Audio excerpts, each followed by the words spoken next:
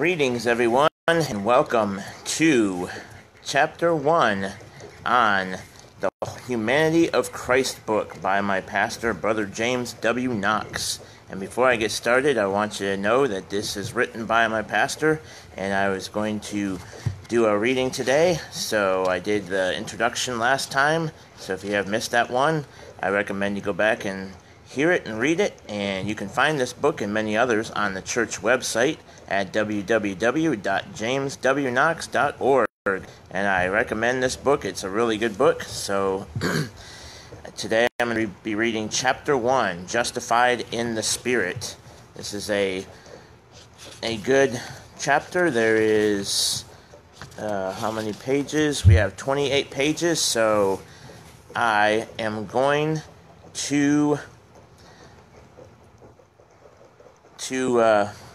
start this. Amen. So let's get started. All right. Chapter 1, Justified in the Spirit. And it says here in 1 Timothy 3:16, and without controversy, great is the mystery of godliness. God was manifest in the flesh, justified in the Spirit, seen of angels, preached unto the Gentiles, believed on, received up into glory. Amen. So that was 1 Timothy 3:16. And let's get started on what Brother James has written here. It says, because of the opposition raised against biblical Christianity by the many cults and liberal religious groups which deny the deity of Jesus Christ, those who hold to sound doctrine are very well versed in the scriptural proofs that Christ Jesus was, is, and always will be God.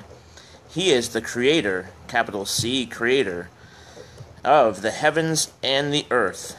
To counter those who would reject the essential truth that the Son of God is eternally co-equal with the Father, we proclaim in our Bible studies, teach in our institutes, and preach from our pulpits the fundamental truth that the Lord Jesus Christ is divine in every literal sense of the word. He is the Alpha and Omega. He is the beginning and the end. He is the first and the last. By him were all things made, and without him was not anything made that was made.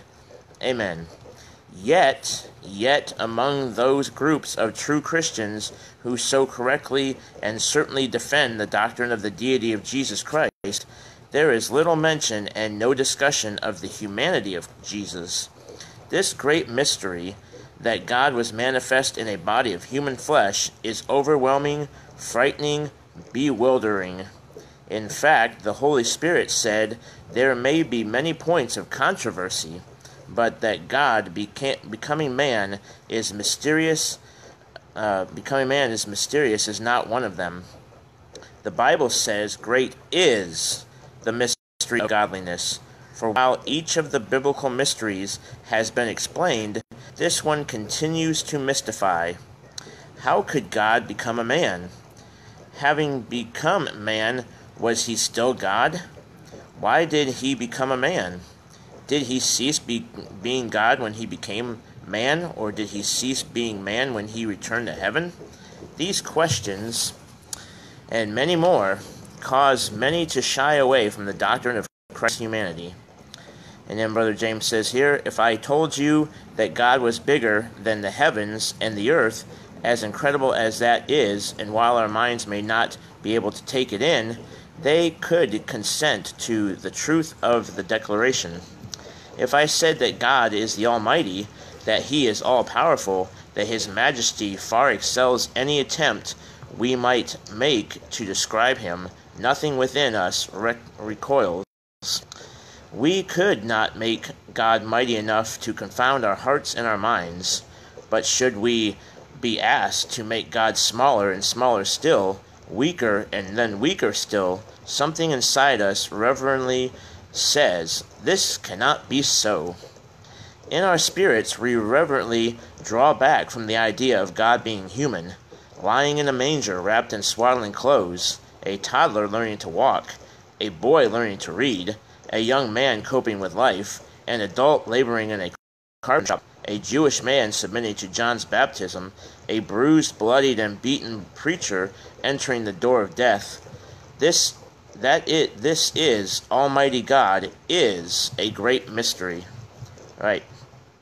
So the Holy Bible declares in 1 John 5:7, "For there are three that bear record in heaven, the Father, the Word, and the Holy Ghost, and these three are one." This triune being is the one and only true God. Of that we are in no doubt. But the Scripture also tells us that the Word was made flesh and dwelt among us. John 1:14. It is that marvelous mystery we want to explore. Amen. The Word never became God. His deity is eternal. I am that I am is the name by which he described himself. The Word never ceased to be God when he clothed himself in human flesh. He was not 50% God and 50% man. He was always God, right? He has always been God. He always will be God, through and through completely. But the God of creation, the God of Abraham, Isaac, and Jacob, the God of Holy Writ, moved into a tiny human body in the womb of a virgin by the name of Mary. This is truth. It staggers our minds, but it is true. It is not hard for real Christians to think of God saying, "Let there be light," and light springing forth. It is not hard for us to think of God creating the sun and the moon and the stars and forming the very first man in the garden out of the dust of the ground. It is not hard for us to believe that God could do all of which the Bible speaks and all on which it is silent. John 21:25. John 21:25. Let's go and read there. John 21:25. Read some Bible here. Amen. See what it says. John 21:25. And it says, "And there are also many other things which Jesus did, the which, if they should be written every one, I suppose that even the world itself could not contain the books that should be written." Amen. So, but if I suggest to you, Brother James says, but if I suggest to you crawling, God taking his first steps as a toddler, God sitting beside his mother and learning the letters of the alphabet, there is something inside us that says, "No, wait a minute, that cannot be so." And so we do not think about it. We hear no sermon on the topic. We make no pursuit of this doctrine in our studies. If you believe that Jesus Christ was God, that he was always God, then he was God when they laid him in Bethlehem's manger. Right. Then he was God when at 2 years old he fled with his parents to Egypt. Then he was God when at 12 years old he taught the lawyers in the temple. Then he was God when, as a young man, he worked as an apprentice in Joseph's carpenter shop. Great is the mystery of godliness. Our minds have never tried to ponder God making himself small, weak, subject to the realities of human life, with all its infirmity, trial, and hardship, but he did so. On earth, in a body of flesh, God was sleepy, hungry, thirsty, lonely, and more that we cannot discuss until later in our study. I say with caution, Brother James says, I say with caution and reverence that I can prove to you from the Holy Bible, if you will continue on, that we have the same God to whom Moses spoke, to whom David prayed, whom Joshua served, Daniel obeyed, and Samuel honored.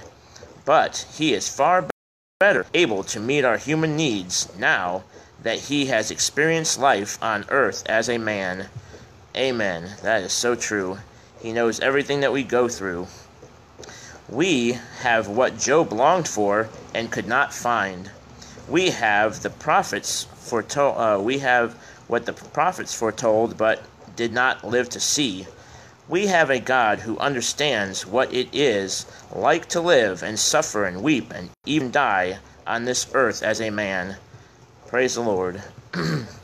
Before we finish, we will see that while Old Testament saints had a God who observed from afar, we now have a God who has seen, felt, and experienced life as a man. While once a high priest stood between God and man, we now have a high priest who is God and man, a high priest who can be touched with the feelings of our infirmities. We now worship, pray to, confide in, and lean upon a God who has been on this earth in a body of flesh, and who has been in all points tempted like as we are, and who is yet without sin. Praise the Lord.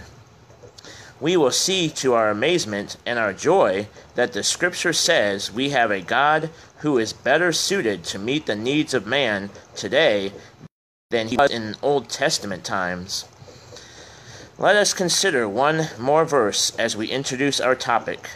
1 Timothy 2:5 says, "For there is one God, and one mediator between God and men, the man Christ Jesus." For 4,000 years, from Adam to Calvary, God was in heaven and man was on earth, and the two had almost no communication. That seems incorrect to some, but we will see that it is a reality when we overview his dealings with man during Old Testament times. Since God, the Son, became the Son of Man, we now have sitting in heaven one who is both God and man, and who is therefore able to represent each to the other and to bring the two parties together in his person. God came to man through Jesus, to wit, that God was in Christ reconciling the world unto himself. 2 Corinthians 5:19. Man comes to God through Jesus.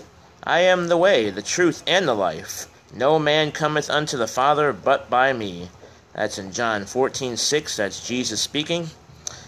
There is now, what there was not in the former era, a man in heaven who is God, and a God in heaven who is man. In the pages that follow, we will see how this came to pass, why it came to pass, and what it means for lost men now, for saved men now, and for both in the endless ages to come. Amen. Alright, here we go. Continuing on. While we have often heard it said that Jesus Christ came into this world to die on the cross for our sins, that is only partially true. If we say that the Lord had to die at Calvary in order to make sufficient payment for our sins, that would be correct but incomplete. Returning to 1 Timothy 3:16, we read, "And without controversy, great is the mystery of godliness. God was manifest in the flesh, justified in the Spirit." In order to rightly understand and fully appreciate the death of the Son of God on the cross, we must learn from the Scripture when and how the Holy Spirit justified, declared righteous the Son of Man.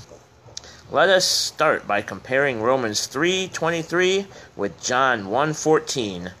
The former says, "For all have sinned and come short of the glory of God."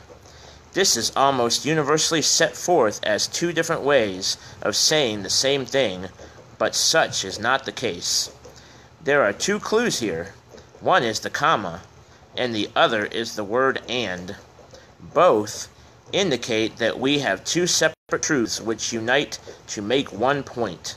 The point being made is that no man has sufficient righteousness to stand before a holy God, but this is proven by not one but two truths. Fact number one, all have sinned. Fact number two, all have come short of the glory of God. Suppose a man is at work on Friday afternoon, and he walks into the office to talk to the boss. The secretary is not there, and the boss is nowhere to be found. He looks out the window in hopes of spotting him because there is an urgent matter to be discussed. Then he notices that lying on the desktop are the checks and the cash for the week's bank deposit. something unbidden and uninvited rises up within the man and suggests, "Why don't you take some of that money?" The man is a Christian, and such an action would be completely contrary to the way he lives next. He responds within himself to whatever it is that made the suggestion. "That would not be right. I could not do that." And no sooner does one thought end than another leaps forth. "Well, no." The man immediately goes to God in prayer, asks for help and obtains it, and walks out of that office without taking the money. Amen. It would be a sin to steal. He did not sin, but the motions of sin inside him, Romans 7:5, and the desires of the flesh and of the mind, which rise up within him, Ephesians 2:3, show that even when a man does not consent to sin, sorry about that. It says, It says, again, it would be a sin to steal. He did not sin, but the motions of sin inside him, Romans 7:5, and the desires of the flesh and of the mind, which rise up within him, Ephesians 2:3, show that even when a man does not consent to sin, he is a fallen creature who falls far short of the glory of God. When one considers that it takes Christian fellowship, preaching, Bible reading, the impression made by the right kind of music, the strength gained from the right kind of people, prayer, fleeing temptation, a conscience, and the indwelling Holy Spirit, just to keep a saved Christian from sinning, we begin to see that even when we are at our best, we are far short of the glory of God. To equal the holiness of the Most High, we would have to go far beyond not sinning. We would have to have no voluntary or involuntary desire to sin. That's good. So, if we are honest, we must admit that not only do we sin, but we also come short of God's glory. When we do not sin, it is because we have overcome our inborn tendency in action. When we do not transgress, it is because all of the forces brought to bear upon our life to keep us from failure have in this instant been victorious. Verily every man at his best state is altogether vanity. Psalm 39:5. Right. Next, come to John 1, where we read in the first 3 verses, "In the beginning was the Word." That uppercase W makes this a proper name. We last saw that name in 1 John 5:7, identifying the second person of the Godhead. And we have a little note down here. It says, when referring to Scripture, Word is always lowercase. When referring to the person of the Lord, Word is always uppercase. Amen. Alright, so, and the Word was with God, and the Word was God. The same was in the beginning with God. All things were made by him, and without him was not anything made that was made. There can be no mistake. The truth set forth here. God, the Word, is the Creator. We move ahead to John 1:14 and are told that the Word was made flesh and dwelt among us. The Creator, who was in the beginning, Genesis 1:1, became flesh. The one who made all things took upon himself a body of flesh. Incredible. Amen. Incredible. But the verse continues, and we beheld his glory, the glory as of the only begotten of the Father. God was dwelling among men as a man, with his glory on display for all to behold. It fills us with awe. But we have to ask, how did men behold the glory of God when they found Jesus? The artists lead us down a path of error and misunderstanding. Error and misunderstanding. Which one is Jesus in the painting? Look at the round circle of glowing light above his head. Right. Do you see the halo? This is supposed to be the display of the glory of God. Then it would be correct to say of other men, for all their sin and lacked a halo atop their head. Right. Others depict Jesus with an aura around him or with a glowing light emanating from his body. If that is true, how do we explain the testimony of his first cousin, John the Baptist? The man who knew Jesus after the flesh for 30 years said to Israel, "After me cometh a man which is preferred before me, for he was before me." John 1:30. But it was not until his baptism at Jordan that John knew Jesus was the promised Messiah, for he said, "And I knew him not, but that he should be made manifest to Israel. Therefore am I come baptizing with water." John 1:31. Do you not suppose that if one man in town is glowing like a neon light, that the rest of the people would suspect him of being someone special? Yeah. Our Christian movies lead us down the same trail. And Brother says, I do not know if they show films about Jesus on television anymore, but when I was a boy, the TV networks would show a movie about Jesus at Christmas time and Easter time. While that is far better than growing up in a land that might show a film about Muhammad, Santa Claus, or some other false religious leader, there was much in those movies that was highly inaccurate, and those things remain in one's mind and create false notions. That is the truth. For example, according to those movies in Jesus' time, everybody in Palestine wore dingy brown robes, but Jesus had a white one with a blue sash. Yeah. And we have another little note down here. If it was a Catholic movie, Mary also had the white robe. All of these are attempts to depict the glory of the Lord as something having to do with the way he looked. Yet, when we finish John 1:14, we read, "And the Word was made flesh, and dwelt among us, and we beheld his glory, the glory as of the only begotten of the Father, full of grace and truth." The glory of the Lord was on display in his words and in his deeds. He never sinned, as all other men do sin. He never once came short of the glory of God, as all other men come short. He was full of grace within and without. He was wholly true, without and within. The unspotted holiness and the absolute righteousness of God were on display for all to see in the person of Jesus Christ. As a child, he was without blemish. As a teen, he is undefiled. As a young man, he is pure. As an adult, his thoughts, impulses, desires, words, and ways were fully righteous. Every moment of every day, he is not just living without sin, but living as the manifestation of the glory of God.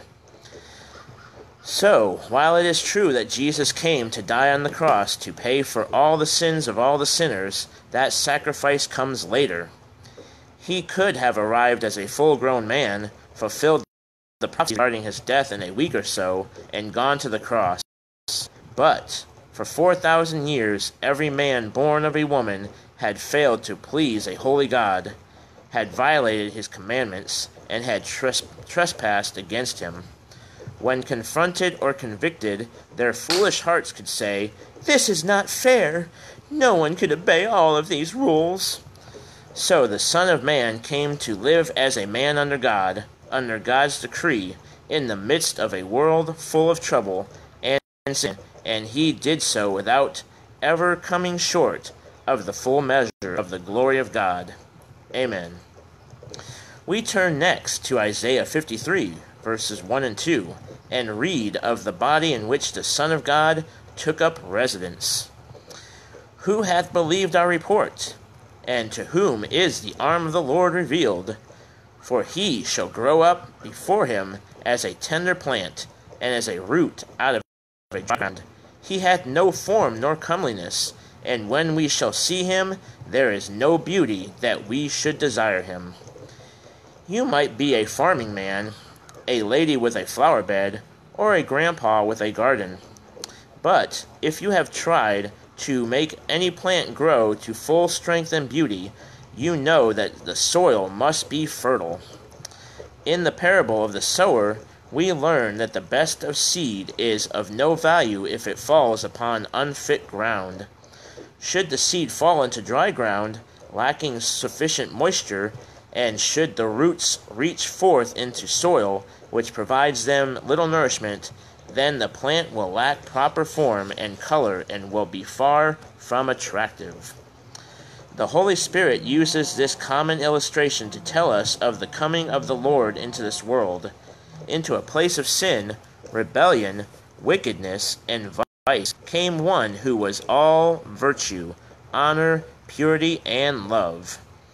It would border on the miraculous if such a tender plant could produce the fruit of the Spirit after being planted in such barren soil. The verses at hand say concerning the physical appearance of Jesus Christ that, when we shall see him, there is no beauty that we should desire him. This is extremely important. We are speaking of the humanity of the Word. As a man he lacks form, as a man he lacks comeliness, as a man he is without physical beauty. There is nothing desirable about his appearance. We have all seen the pictures of Jesus hanging in church buildings and people's living rooms and on the front of hymnals. The depiction is of a beautiful man, strong and feminine at the same time. His features are obviously European, the strong Roman nose and the blue Germanic eyes, with the long flowing hair that any woman would envy. Seeing such a picture one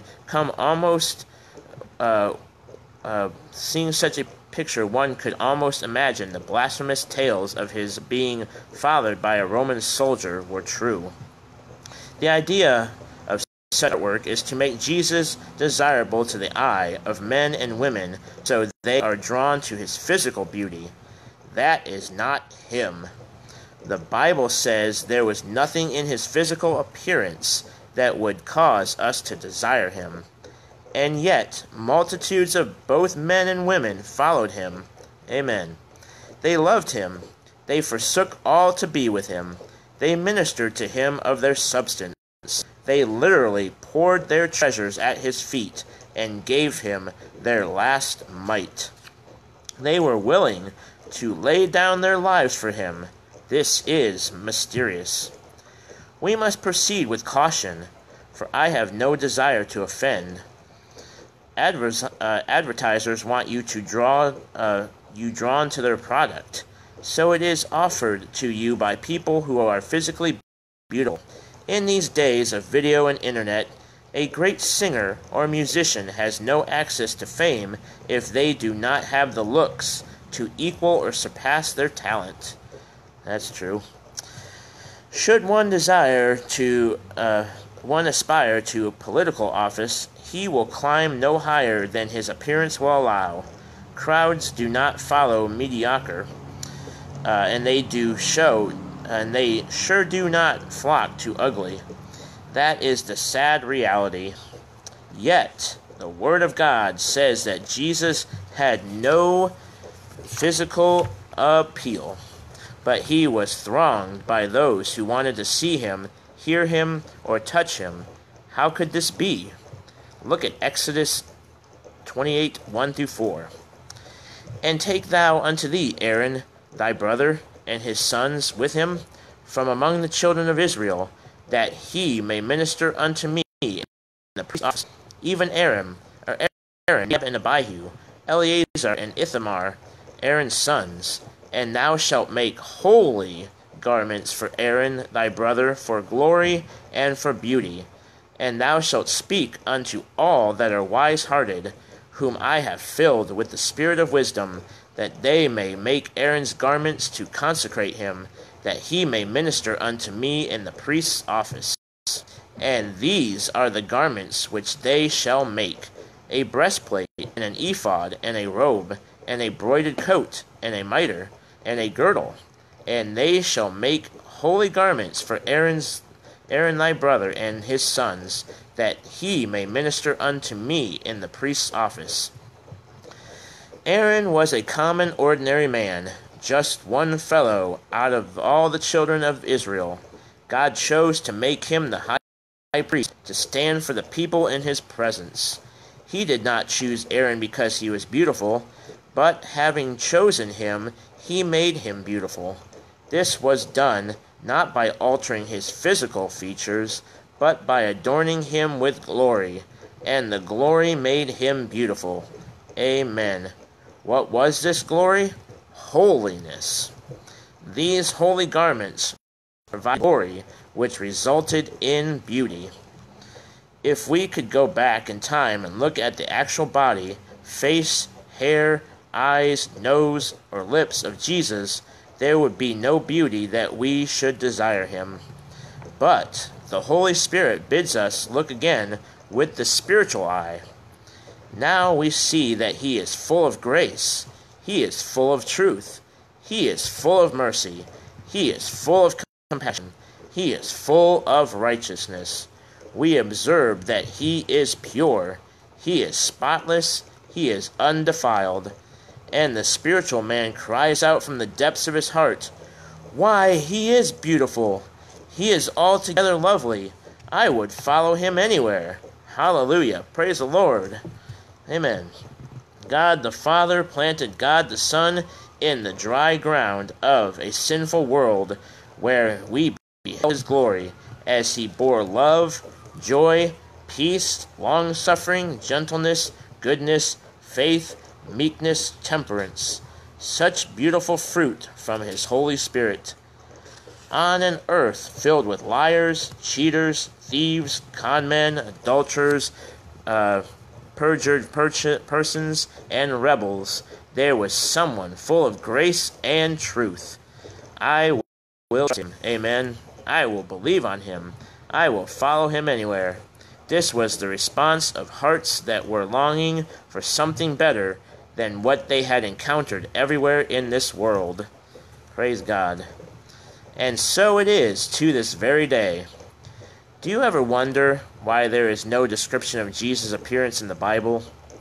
We do not know if he was stocky or blonde, or thin, blonde, short or tall. Everyone has his guess, but no one knows. Right, not even you. First, the Lord did not want men making statues, pictures, or graven images to use as idols or aids to worship.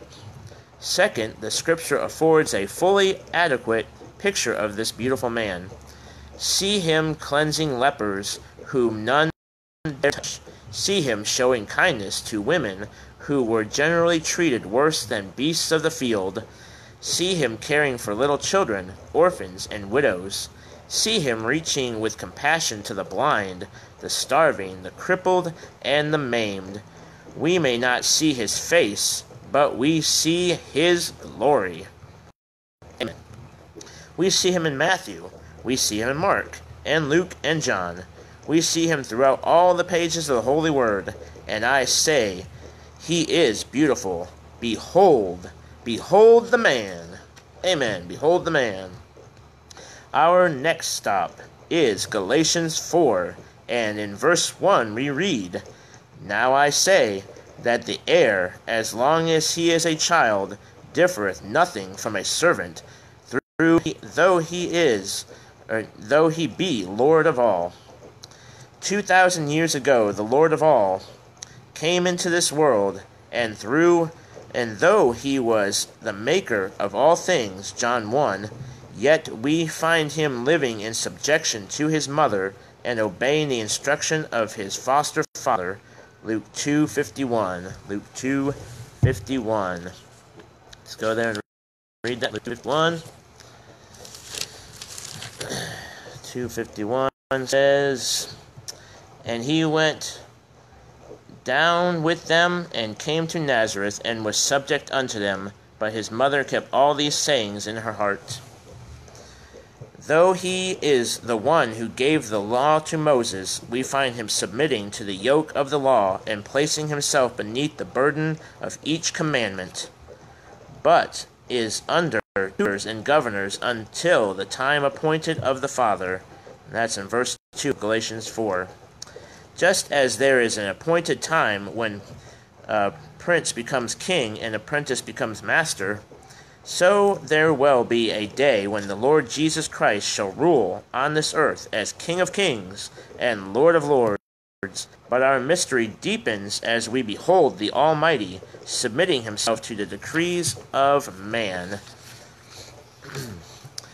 Secular, Matthew 22:17-22, and sacred, Matthew 17:24-27, to the conspiracies of corrupt men, John 18:12, to the blows and spitting of sinners, and to the heinous rulings of the unjust courts, Luke 23:16-24. Even so, we, when we were children, were in bondage under the elements of the world. But when the fullness of the time was come, God sent forth his Son, made of a woman, made under the law. Verse 3 of Galatians 4. Long centuries of human failure, through one dispensation after another, under a variety of covenants, Jews of every tribe and Gentiles of every variety failed to please God. But time was not merely passing by, it was moving toward a promised end, a hope anticipated and a need met, the coming of the Savior of sinners. There are three great truths in the portion just cited, which we will touch upon now and develop in later chapters. Number 1, God sent forth his Son. He did not create, make, or form him. He sent him forth. This speaks with unmistakable clarity of the fact that God the Son predates his birth at Bethlehem. Number 2, made of a woman.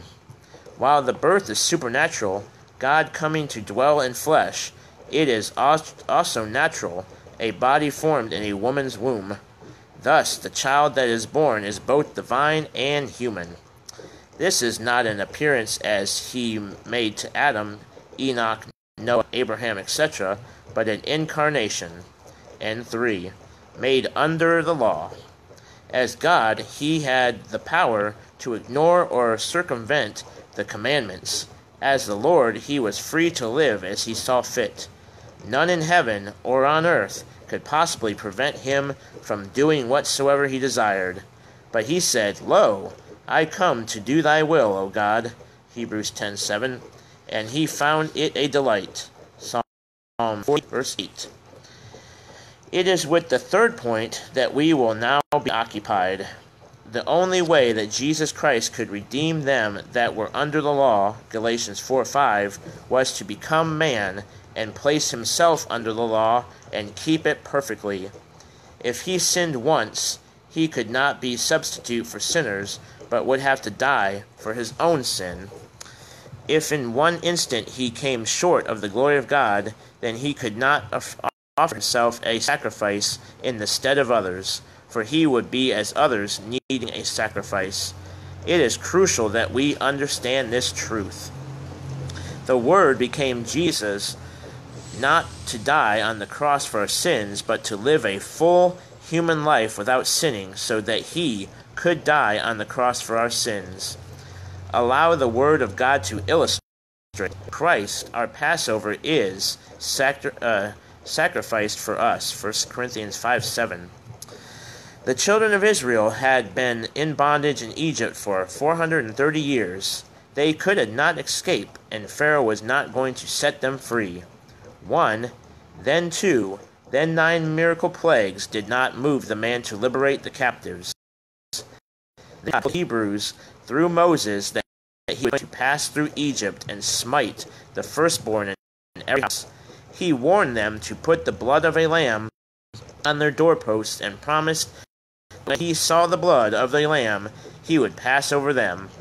Through that blood, they were saved from death and freed from bondage. Praise the Lord. But that is not entirely correct. Brother James says, I omitted something that must be included. For as is the shadow, so is the reality. Read carefully Exodus 12, 1-13, where it says, And the Lord spake unto Moses and Aaron in the land of Egypt, saying, This month shall be unto you the beginning of months. it shall be the first month of the year to you. Speak ye unto all the congregation of Israel, saying, In the 10th month of this month they shall take to them every man a lamb, according to the house of their fathers, a lamb for an house. And if the household be too little for the lamb, let him and his neighbor next unto his house take it according to the number of the souls. Every man, according to his eating, shall make you your count for the lamb. Your lamb shall be without blemish. A male of the first year, ye shall take it out from the sheep, or from the goats, and ye shall keep it up until the 14th day of the same month, and the whole assembly of the congregation of Israel shall kill it in the evening, and they shall take of the blood, and strike it on the 2 side posts and on the upper door posts of the house, wherein they shall eat it. For I will pass through the land of Egypt this night, and will smite all the firstborn in the land of Egypt, both man and beast. And against all the gods of Egypt I will execute judgment. I am the Lord. And the blood shall be to you for a token upon the houses where ye are. And when I see the blood, I will pass over you, and the plague shall not be upon you to destroy you, when I smite the land of Egypt. Take heed to these words. Before the blood was applied, before the lamb was slain, before God passed over, before the innocent died that others might live, something had to be done. The lamb was examined to see if it was defective. If that lamb had spot, if that lamb had blemish, if that lamb was unfit in any way, then it did not meet the requirements set forth by a holy God. He did not tell the Israelites to take an old lamb, but instructed them to search until they found one without impurity. Forasmuch as ye know that ye were not redeemed with corruptible things, there can be no defilement in that which accomplishes redemption, but with the precious blood of Christ, as of a lamb without blemish and without spot. 1 Peter 1:18-19.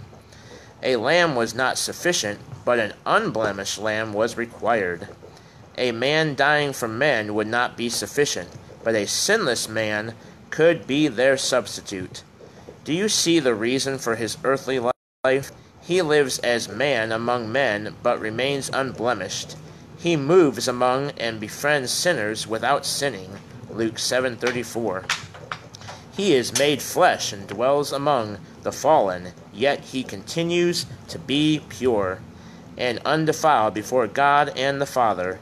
And in all things he did keep himself unspotted from the world. James 1:27.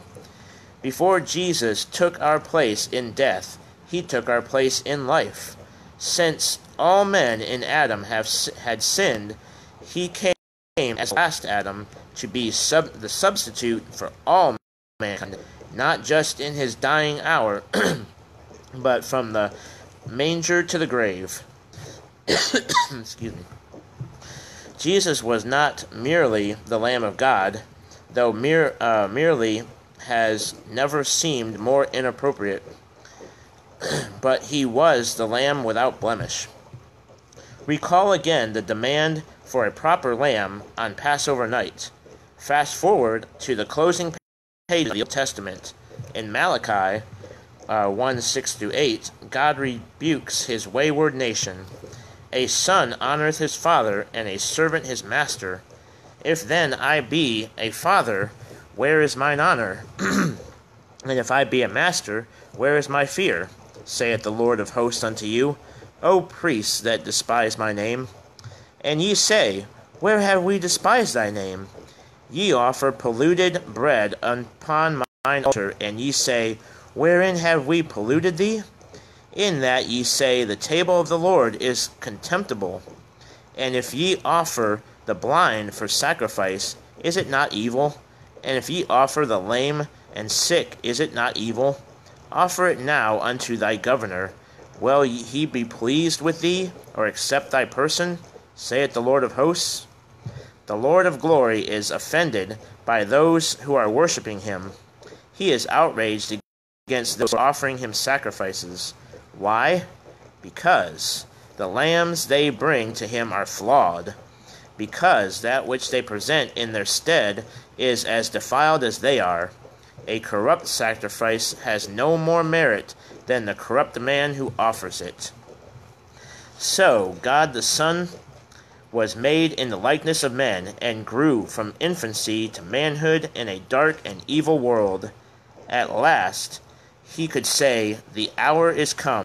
And he made his way toward the cross. But before the nails were driven into his hands and feet, before he was lifted up from the earth, before he was made sin for us, there must be an examination. There must be an examination to see if this lamb is a fit sacrifice for the sins of the whole world. First, we will ask the Lord himself.